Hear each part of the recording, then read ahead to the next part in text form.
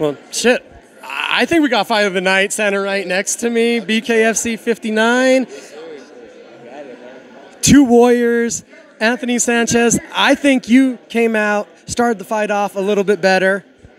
I mean, I don't know. It is what it is. You know, we see. It was fun.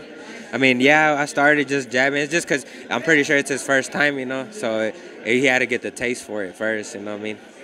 And yeah, it felt like by the fourth, fifth rounds, Justin, you really had the taste, had the feel, had your range, had your groove. What was it that came together in those later rounds? The nerves, the beginning nerves. You finally shake them off, and then you fight through adversity. So I mean, I give him 100% credit for standing there and having a chin for days. I mean, the guy's got heart for days. He's got chin for days.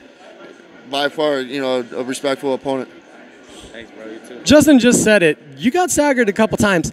How are you still standing, Anthony? I mean, that's like triple top, bro. I mean, I don't know. Yeah, I see every fight. I get it, man. I'm a dog. I don't know. I'm a dog. That's it. How is the game changing now it's your fourth time doing bare knuckle boxing? I mean, my gas was a little better. I'm getting better. It's just different opponents, so you have to adjust. It's different. You never know till you're in the ring, So you can't always just, like, how do I say, expect it to be the same as the last fight, So it's always different. But I'm here. I'm fun. I'm having fun, and I'm ready to do it again. And I respect you too, bud. And it was badass, man. Justin, first time out there, how much different was it than what you expected? It was very different. The ring, getting used to the ring, getting used to, just being on the bigger stage. So it took me a minute to adapt to that, get rid of the nerves. After I was, able to start landing my jab and start finding my reach, I was able to start gaining my confidence. And then I was able to start pressing forward.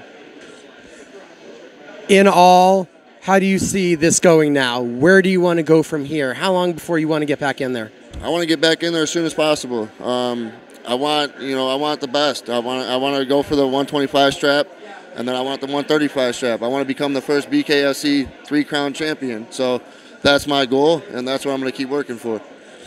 Anthony, fight of the night, like, you're just, like, magnetized to it? I don't know, man. It's just, I just like putting on the show, man. I will, all the time. Never fails, man. I'm going to bang my heart out all the time.